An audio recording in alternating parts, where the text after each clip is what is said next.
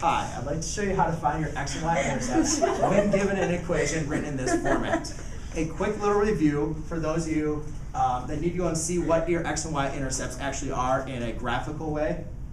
If you notice, when you have a graph written up here, where a graph intersects your y-intercept, we call it your y-intercept. At your y-intercept, you have an x value of 0. And where my line crosses my x-axis, we call the x-intercept. Because it's intercepting the x-axis, we have a y value of 0. So, on my problem, if I'm not given a graph, I'm only given an equation, and it says find the x and y intercepts, the only thing that I know, without graphing my problem, the only thing I know is that at the y-intercept, I have an x value of 0.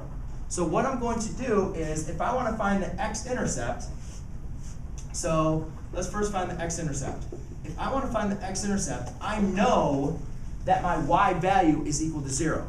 I don't have to know what this graph looks like. All I have to know is, I know that my y value is equal to 0. So what I'm going to do is, I'm going to plug in a 0 in for y. So I have 3x minus 4 times 0 minus 6 equals 15.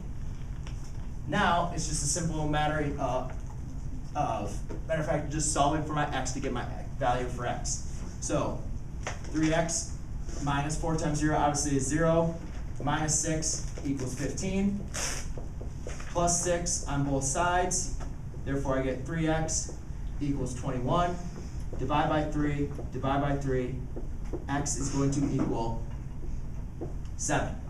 However, as you notice, the x-intercept is actually a point. It has an x value and a y value, so I write this as 7, 0. That would be my x-intercept. Now, when I go ahead and find the y-intercept,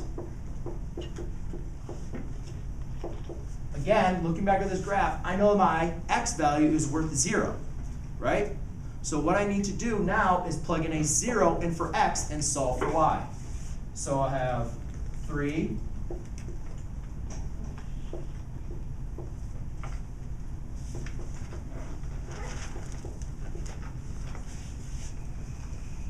that obviously becomes 0, so therefore I have negative 4y minus 6 equals 15. I add 6 on both sides. I get a negative 4y is equal to 21. Divide by negative 4. Y is going to obtain 4 goes into 21 5 times. 5 times with the remainder of 1, so it's going to be a negative 5 1/4. Now, that is obviously not what this graph is, but I used this graph to show you that when you have an x and y intercept, your y-intercept has an x value of 0, and your y-intercept has a x value. I'm sorry, your x-intercept has a y value of 0, and your y-intercept has an x value of 0. But roughly this graph, graphing on here would look like this, because my negative 5 1/4 would be my y-intercept, which would be 0, negative 5 1/4. And then my comma 7 would be 6 7.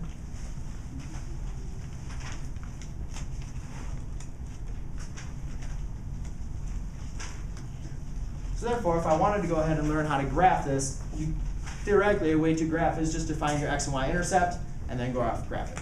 So that is how you can find your x and y intercepts given an equation.